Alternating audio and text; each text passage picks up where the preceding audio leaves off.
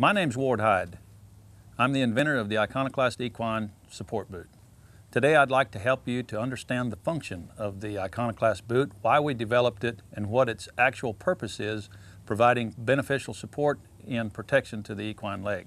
In order to provide support for the equine leg, we must protect the sesamoidal region, and in order to do that, we need to be able to wrap or cradle the sesamoidal region and lift it and support it during its motion in order to provide beneficial support.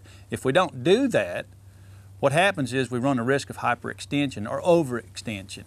Overextension, hyperextension is the result of extremes. Today's performance measures ask us to go to extremes in order to be competitive with our horses. So in those events of extreme, we run the risk of soft tissue damage. So it becomes more crucial for us to do something to benefit that horse while he's in motion. The Iconoclast boot is the only boot that can provide support to that area because of the design that we laid out for that thing and the objective that we tried to achieve in order to give beneficial support.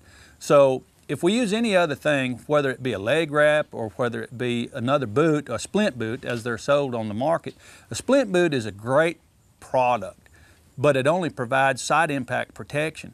The Iconoclast boot is made so that it goes lower on the horse's leg to wrap and cover the sesamoidal region or the fetlock of the horse so that we can give it support, and most importantly, beneficial support, so that that tissue doesn't run the risk of injury, or at least we can abate it to a large degree so that we don't have those sorts of damages.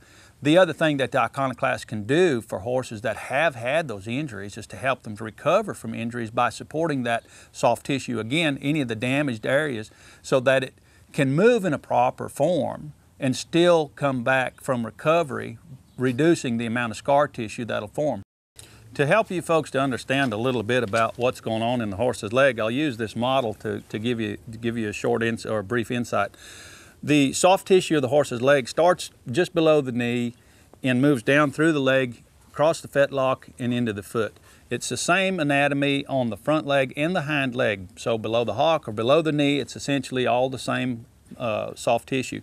The soft tissue that we're trying to protect here are the suspensory ligaments, deep digital flexor tendons, superficial flexor tendons, extensor tendons running down the front of the leg, the soft tissue that goes below the fetlock, deep digital flexor tendons again as they tie into the base of the foot, and superficial or extensor tendons as they come across the front of the horse's leg, and the suspensories that actually branch out at the fetlock and go down either side of the pastern.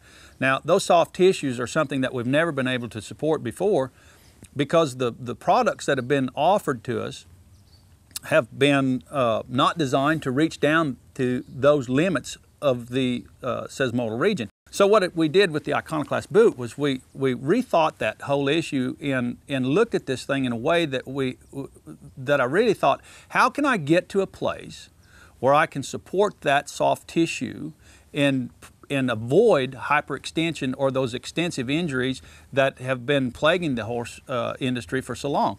And the way to do that was to extend the material down there. So what we're doing is we're taking a material that's essentially an elastic material that we're wrapping around the fetlock or the sesamoidal region, and by virtue of the double sling straps, we're bringing a strap around one side of this fetlock at the base. We'll take one strap, come around here and attach this thing at 45 degrees, lifting and cradling the soft tissue. We'll then take the second strap at the base of the boot and bring it the opposite direction around the base of the fetlock and attach it at 45 degrees. What that does for us is it lifts and cradles the sesamoidal region of this horse.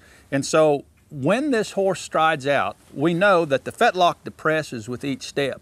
In order for us to protect that thing, we have to have some sort of elastic material that can benefit that horse during extension, not inhibit motion, but only lend support.